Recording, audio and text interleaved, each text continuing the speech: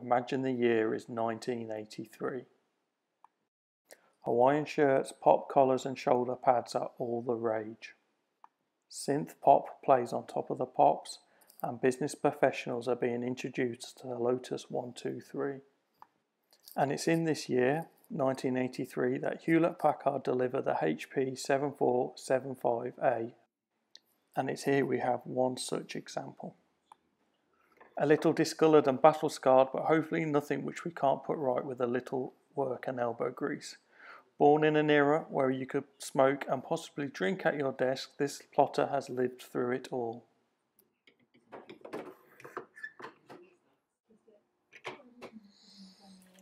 I bought this machine off eBay a little while ago, and it did come with some pens, albeit they do look a little bit tired. In fact, I had 2 packs of pens. As you can see here, I have a number of colours. These were provided by RS Components, so there's still a sticker on the back, although there were no date, so I don't know if these are 35 years old or not. Pens go in this little carousel, and there's a little small dust cap to stop the pens from drying out at the end, and the carousel fits back in here. I also bought from eBay recently these 3D printed collars. So these are little plastic collars that are tapered towards one end, but they kind of fit the same diameter as the HP pen, so they fit into the carousel a little bit like this. Oh, I've got it the wrong way around, bear with me. Ta-da! But this allows you to put a Sharpie pen in the top, which I hope to use shortly.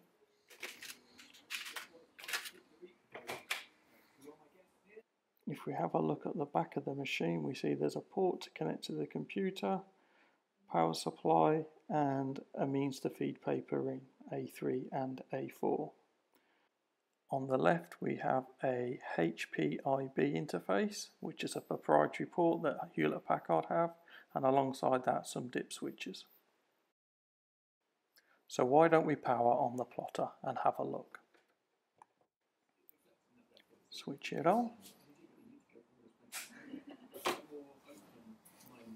LEDs light up.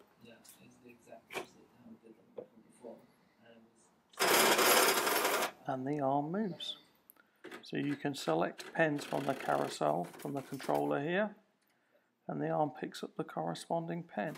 So in total I think there's 6 pens. And you can change between them all from here.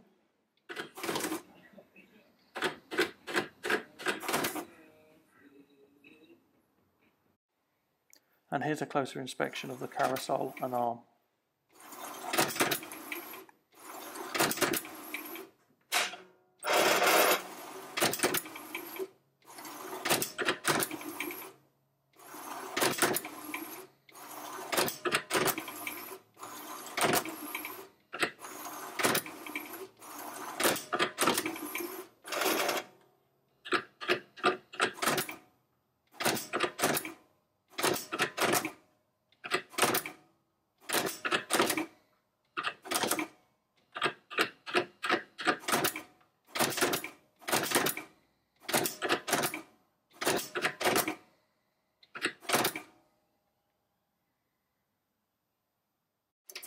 And if you hold down 2 buttons on the front panel and switch the plotter on, it goes into demonstration mode and prints out this image.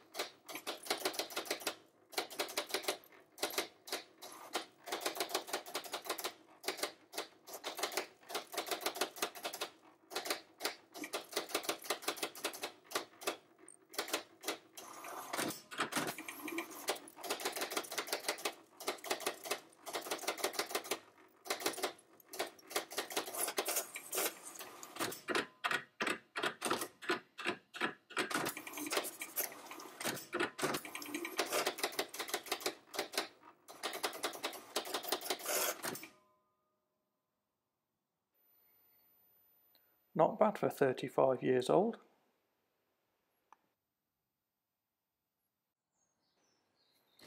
But as you can see, this plotter is a little bit worse for wear, or at least a little bit dirty.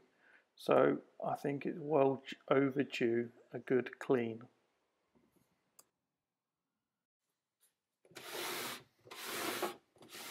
First things to do is to take the case off. So it's held together with some screws on the back here, and the case clips to the outside. Underneath there seems to be a paper holder to help hold the A3 paper. But other than that, it's relatively easy to open. So let's begin.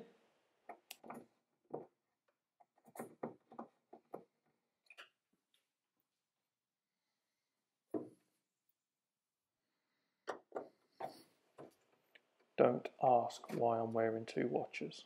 The Apple Watch was under repair and this was a test.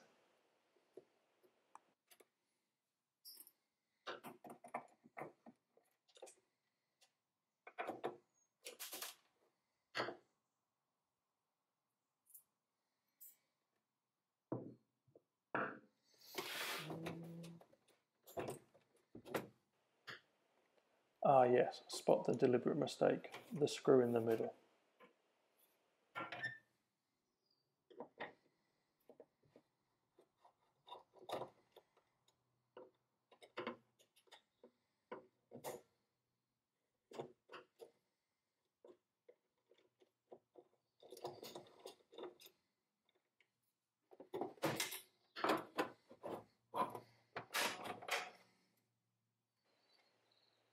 And up, off comes the case, like so.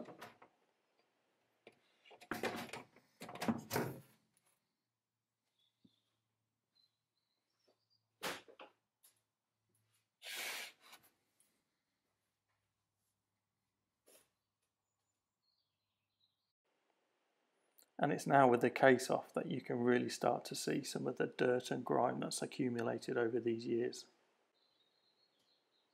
But all in all, it's not as bad as it seems. I think it can be salvaged and I think it can be cleaned up to a relatively good bill of health.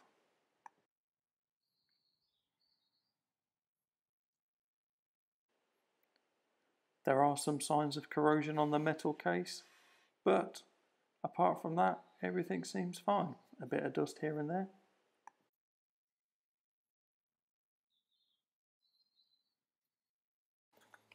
The first and easiest thing I wanted to do was to clean the case. So I've made a dish up with some hot water and added some car polish to it.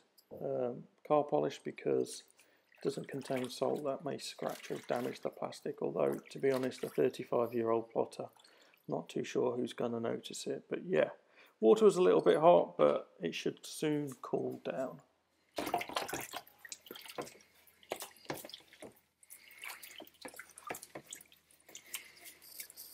The clear plastic cover wasn't too dirty and was relatively easy to wipe down. Nothing too difficult here at all.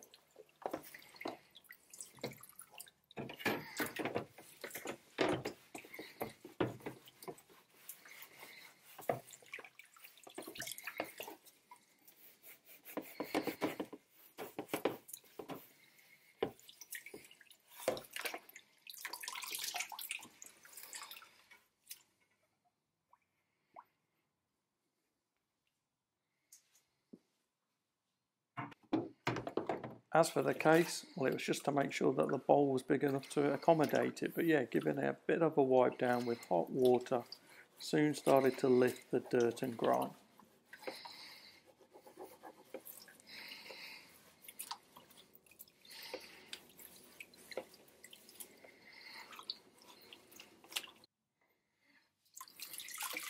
You can see here just how dirty and grimy the cover was, but with a little bit of a rub, it soon lifted off.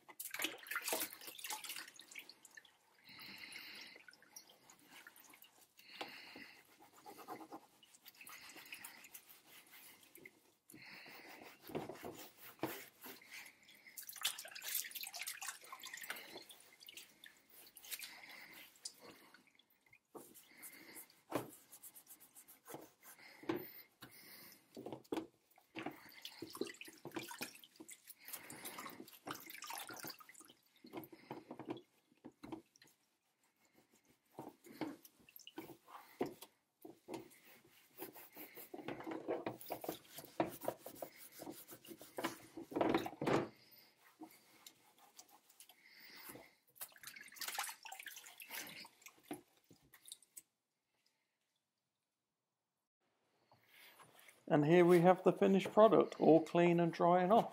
Doesn't look too bad at all.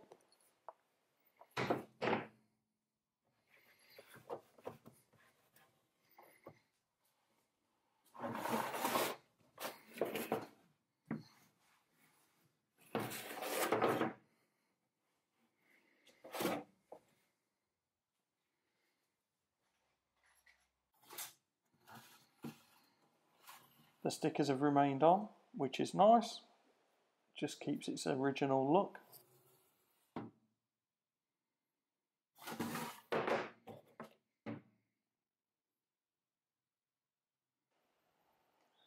Now, my original plan was to totally dismantle this and clean the motherboard, but as I stared at the internal components, I felt like I should at least leave it a little while, as it is for now. And instead, I decided just to clean up what I could see from the outside, which was some of the external interfaces and bits of the case that you could see. So here we go.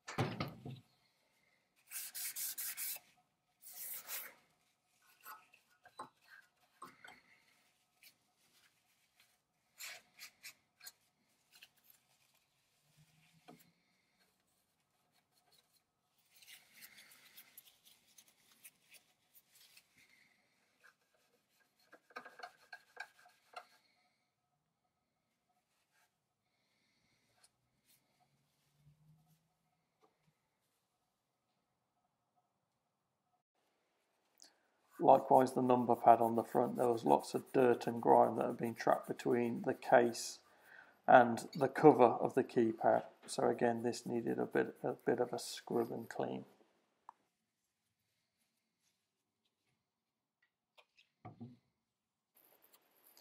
Not entirely happy with some of the dirt that was behind the buttons, I then proceeded to remove the front cover and to see if I could clear the rubber pads behind and actually the dirt that was sitting between the buttons and the external front cover.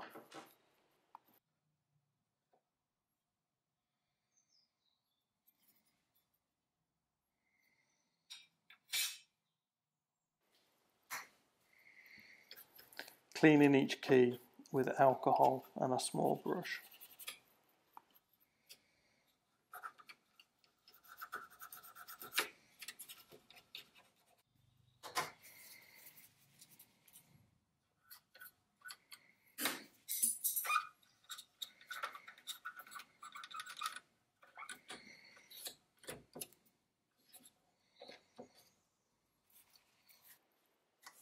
Then returning the faceplate and putting it all back together again.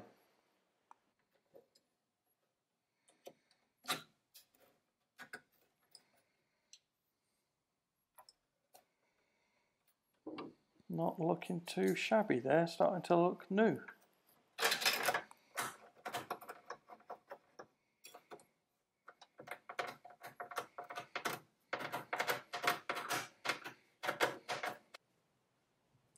And then once cleaned down, yeah, looking good.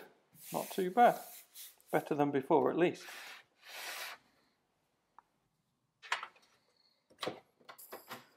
Returning the clean case back on, a little fiddly to tell you the least, but yeah, eventually managed it. Here you can see me struggle, cursing, banging, but yeah, ultimately managed to get it back on once I understood what the process was.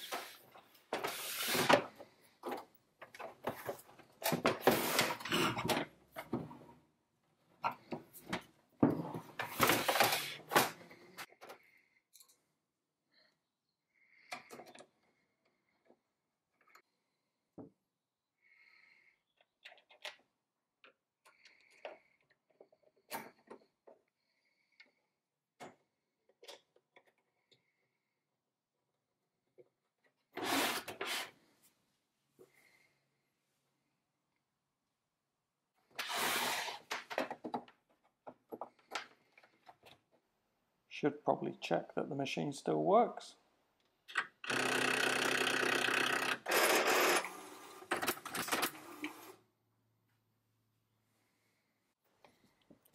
And here you have the finished job, which I hope you agree is a little bit better than what it was originally. A little bit cleaner, a little bit lighter, and a little less dirtier. Now, returning to those 3D printed pen holders that I bought. Here's the address that I got them through, or the contact. And here is the 3D printed collar.